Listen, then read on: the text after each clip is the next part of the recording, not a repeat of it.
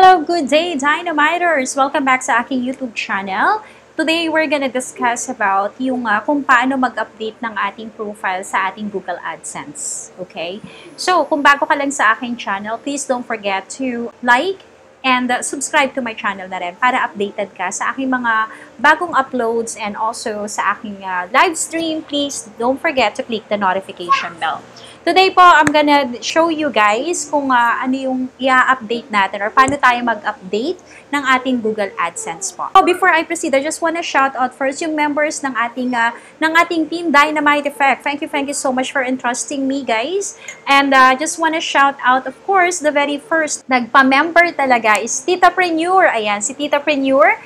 Shout out to you, Kamalmal. Nelly Lowe, A Hug for You TV. Ayan, baby lang ito.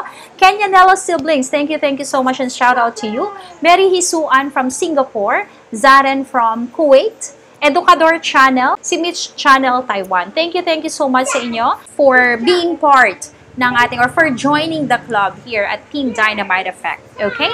So, let's go ahead and proceed na po sa kung paano po. Una, I decided to go to Google AdSense homepage. Okay? So, as you can see now, I don't know how it looks like before kasi dati parang 0-0 lang talaga yung nakikita ko. So, when I check, so I've already earned $45.27.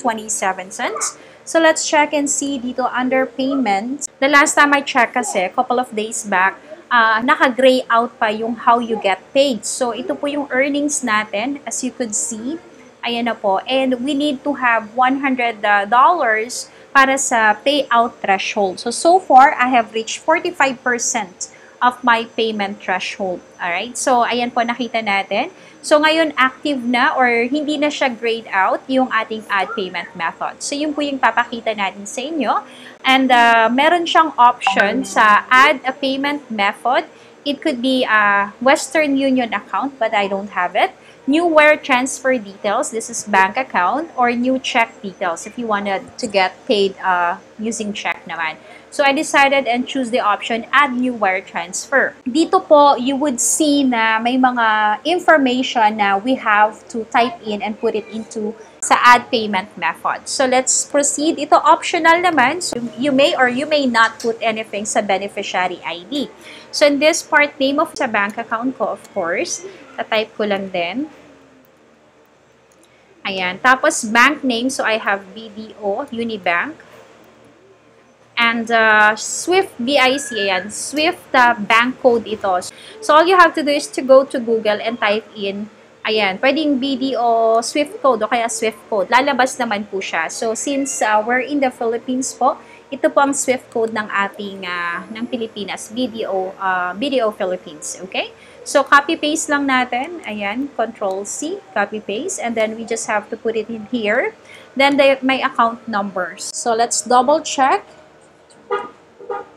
Or meaning to type again the account number. So, just to make sure that we're giving the right information. Intermediary, bank name. So, this is in optional naman po.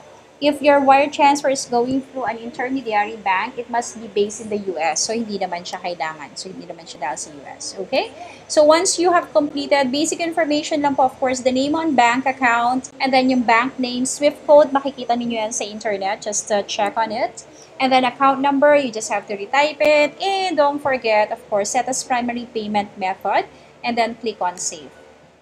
Okay, first time kong gagawin ito. So, yan na po siya. So, I think we're all set in adding the payment methods. So, I just want to share with you guys kung ano yung ginawa and how was the method of adding the payment methods para po sa ating Google AdSense. So, I think that's it for today. Ayan. So, guys, if you're just new to my channel, right, please don't forget to give me a thumbs up. And also, guys, please don't forget to click on the notification bell para po maging updated po tayo sa mga latest video ng DynaMight Effect. So, keep on educating yourself and never stop learning. Bye, everyone. Thank you and see ya!